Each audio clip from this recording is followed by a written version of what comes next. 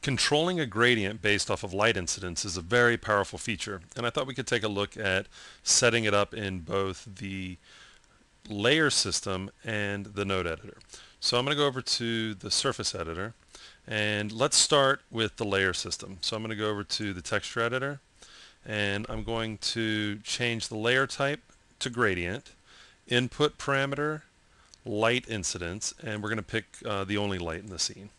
Okay, and I'm just going to drop a couple different colors on here. I'm going to start with kind of a dark brown, and then let's go with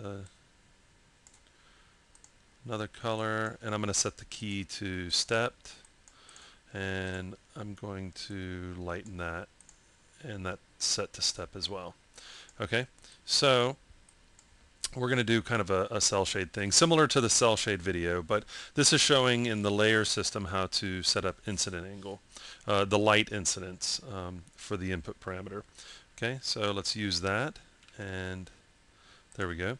So you can see the different steps, and if I were to grab the light and rotate it, we're changing the surfacing based on light incidence. Okay, we can do the same thing with, I'm going to rotate that back. We can do the same thing in the layer system. Now we could go the route that we went in the cell shade video in the node editor, but I'm going to show a quicker setup that I picked up from Dodgy on the NewTek forums, and let's go ahead and grab a gradient. I'm going to plug that into color and set up a similar setup like we had. So I'm just going to go with kind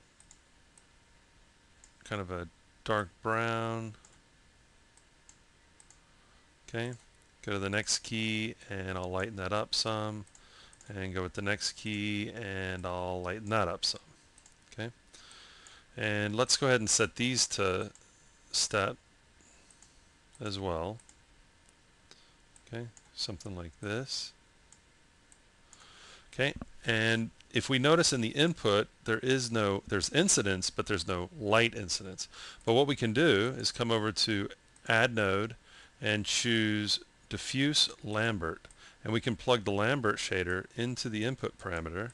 You can already see it on our little preview here, but let's go ahead and do a render. And as you can tell, we're getting the same setup. It's based off of light incidence, and we have our different colors here. So just another way, if you want to see another way of setting up light incidence for a gradient in the node editor, you can check out the cell shade video.